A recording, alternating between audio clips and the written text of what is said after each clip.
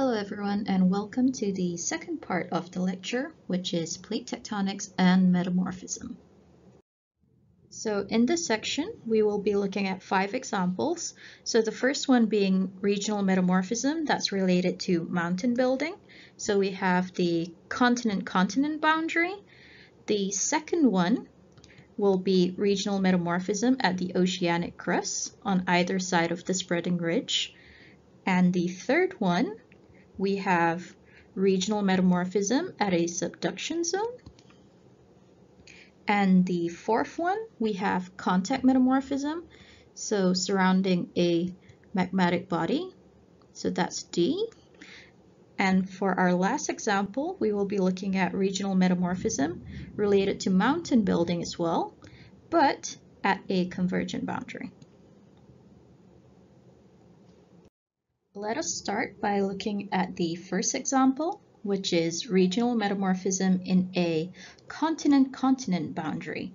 So you have directional pressure coming from both sides, which results in mountain building. So in this example, we have mountain building. So most metamorphism would take place within the continental crust, like the one we're discussing here. And the potential for metamorphism is greatest in the roots of mountain ranges, where relatively young sedimentary rocks are buried at great depths. So if you remember from our previous lesson, the deeper you go, the higher the pressure. So in this example, we have the Himalayan range, which is a continent-continent convergent boundary, where rocks are thrust up to great heights, about 9 kilometers above sea level, and they're buried at even greater depths. So if we consider the normal geothermal gradient, and what geothermal gradient means is the increase in temperature with depth. So if we assume that this increase is about 30 degrees Celsius per kilometer, then for something as deep as 18 kilometers, you can expect the temperatures to reach 500 degrees Celsius. And because of this strong directional pressure, you can expect that the rocks would be foliated. So foliated rocks. We'll talk more about foliated rocks when we get to the last section of this lecture, where we talk about the classification of rocks. But what you need to know for now is that because these rocks are being pushed and squished together, then the rocks that are formed would very likely be foliated. And we talked about foliation earlier. Okay, so next we'll move on to our second example, which is regional metamorphism along seafloor spreading ridges. So this is where you would find recently formed oceanic crust moving slowly away from the plate boundary. And due to this process, water within the crust is forced to rise in the area closest to the source of volcanic heat. And this draws water back in, creating this convection of seawater. And this temperature of 200 to 300 degrees Celsius is perfect to promote metamorphic reactions that change pyroxene to chlorite and serpentine. Because the temperature we discussed earlier, so 200 to 300 degrees Celsius, is much lower than the original temperature at which the rock was formed, so about 1,200 degrees Celsius. This would be known as retrograde metamorphism. And both these minerals chlorite and serpentine are known as hydrated minerals. And this is because they have OH in their chemical formulas. And when this later gets subducted, they get changed into non-hydrous minerals, so non-hydrous, no water, such as garnet and pyroxene. And this contributes to flux melting. And the cycle begins all over again. So in this region, you would typically expect to find rocks such as greenstone if it's foliated and green schist if it's not foliated. When the oceanic crust gets subducted, it is forced down into the hot mantle, and because the oceanic crust is relatively cool, especially along the seafloor upper surface, so this bit would be particularly cooler, it won't heat up as quickly, and the subducting rock will remain several hundreds of degrees cooler than the surrounding mantle. And a very special type of metamorphism takes place here, where it is high pressure but low temperature. And this produces an amphibole known as glaucophane. And this mineral in particular is blue in color, and this gives blue schist its name.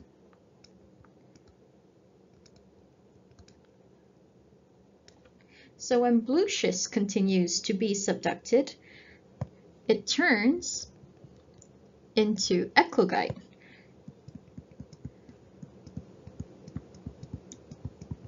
At about 35 kilometers depth.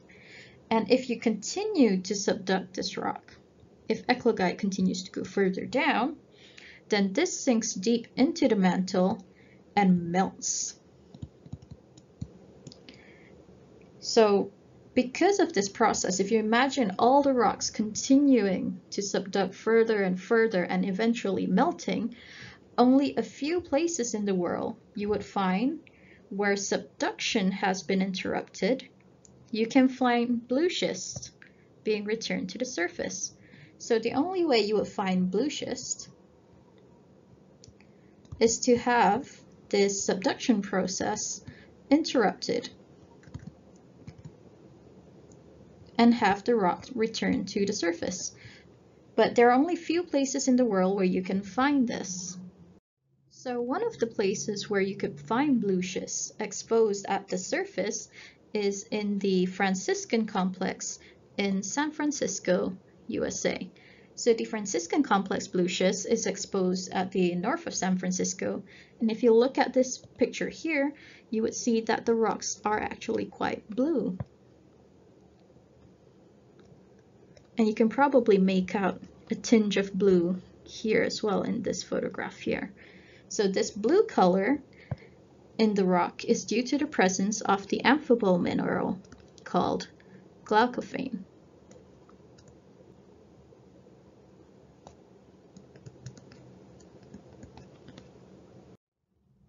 The previous three examples showed examples of regional metamorphism.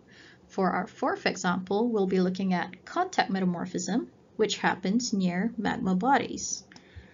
So magma produced at convergent boundaries rise towards the surface, forming magmatic bodies in the upper crust. These temperatures of around 1000 degrees Celsius heats up the surrounding rock, and this results in contact metamorphism because they're in contact with the rocks, so contact metamorphism. And this usually happens at relatively shallow depth. So as you can imagine, it's shallow, so it has an absence of directed pressure, it's low pressure, high temperature, because it's about 1000 degrees Celsius, and this results in a rock that normally doesn't develop foliation. So no foliation here. And the zone of metamorphism is relatively small, so it's actually just surrounding the magmatic body. So you can expect this to be meters to tens of meters, as compared to regional metamorphism, where it's over kilometers wide. So an example of this would be the magma chamber beneath Mount St. Helens, and you would find contact metamorphism around a high-level crustal magma chamber like this one. Last but not least, we have our final example, which is regional metamorphism near convergent boundaries. In this case, it is at the volcanic arc mountain ranges. Okay, so because we have this extra heat associated with volcanism, the geothermal gradient is steeper here.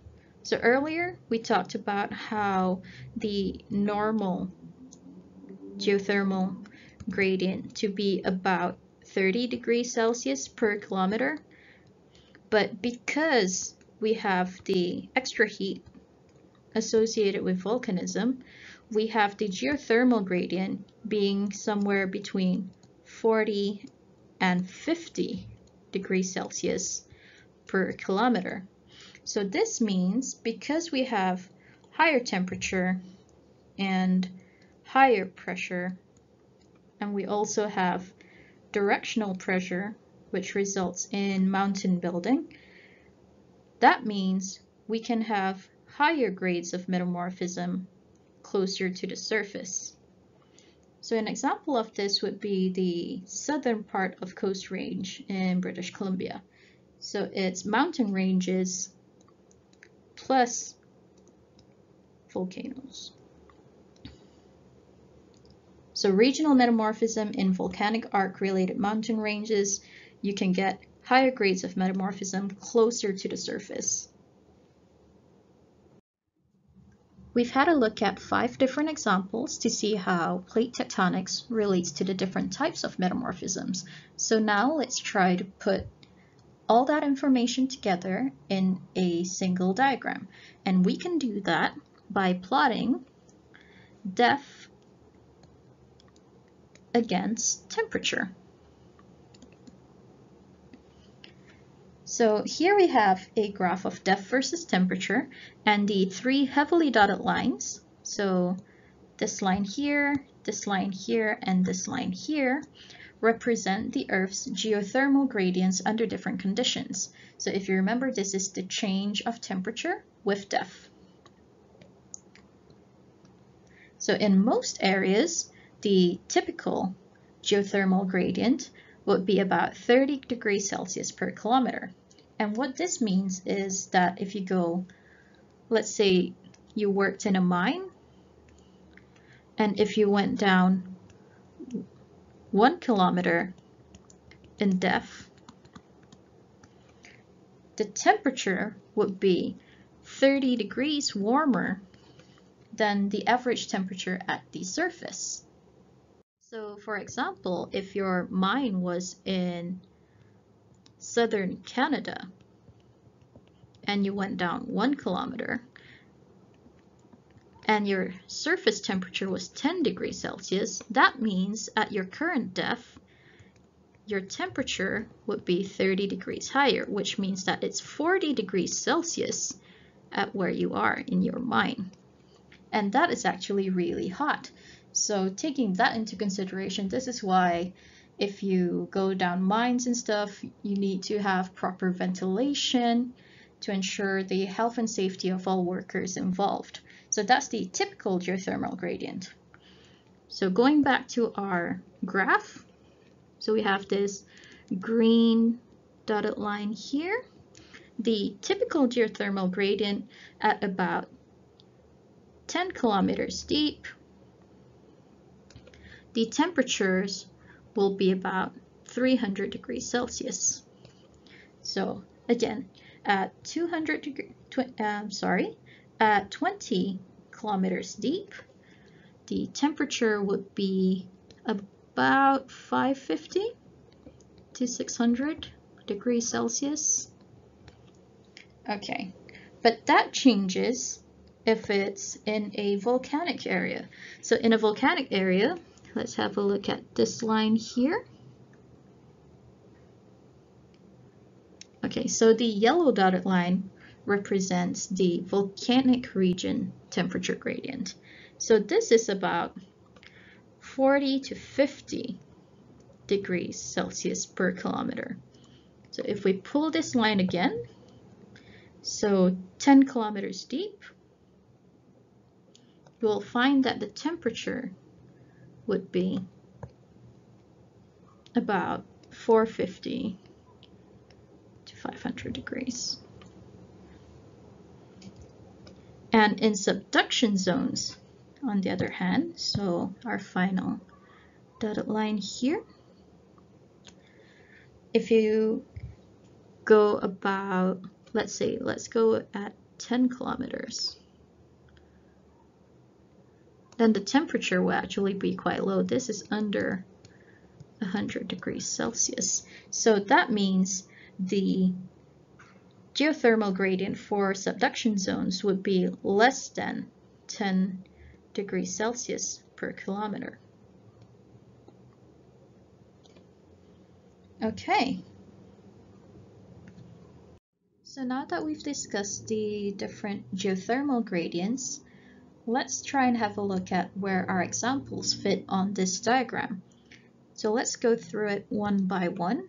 The first one being regional metamorphism related to mountain building at continent-continent boundary. So this is a region of high pressure and high temperature. And you can see how that matches up here. So this is example A, where it has a great depth in which the rocks are buried and a high temperature. When we look at the normal geothermal gradient.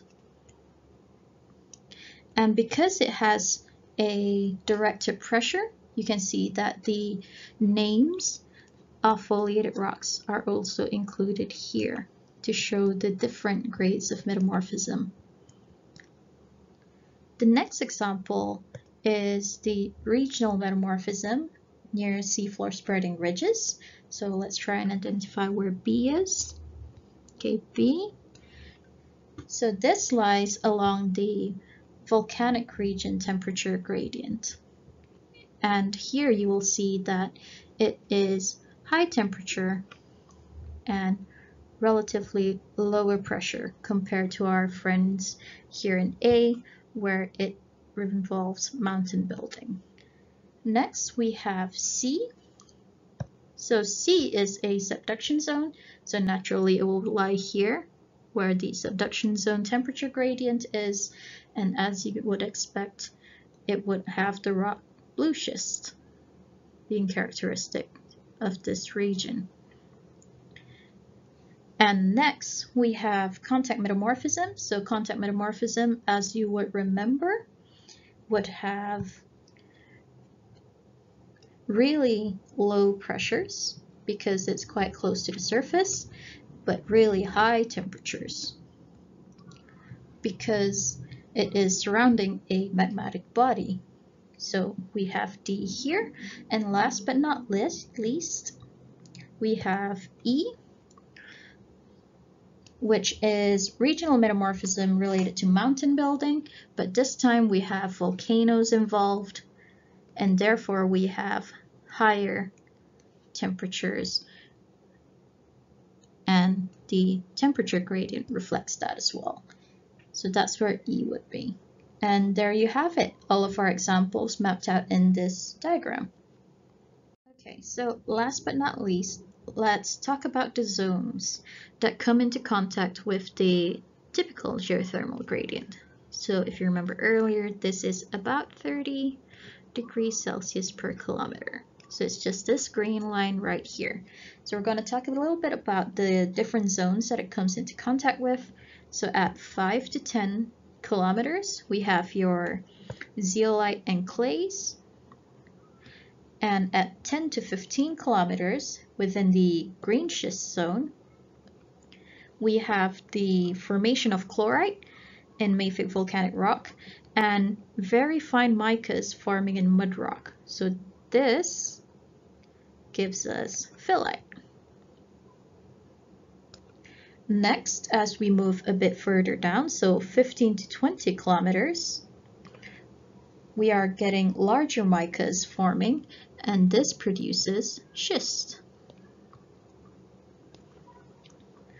Next, as we move a bit further down in depth, let me try and pick a color that might stand out. So 20 to 25 kilometers deep, we will have amphiboles, feldspars, and quartzes forming gneiss. And you can see how this all correlates with the typical geothermal gradient. So next, anything deeper than 25 kilometers, so this was 25 earlier, anything deeper than this would cross the partial melting line for granite. So when it crosses this partial melting line for granite or gneiss, then, and if it has water present, then it will form pegmatites.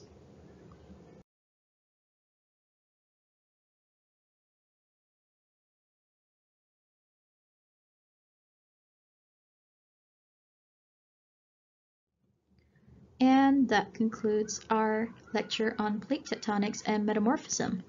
The next section in our lecture will be the types of metamorphism. So we've talked about where these happen. Now we want to talk about what kinds of metamorphism there is. So that will be coming up next. As always, if you have any questions, feel free to ask and I will be happy to answer them when I can. Okay, thank you for your attention.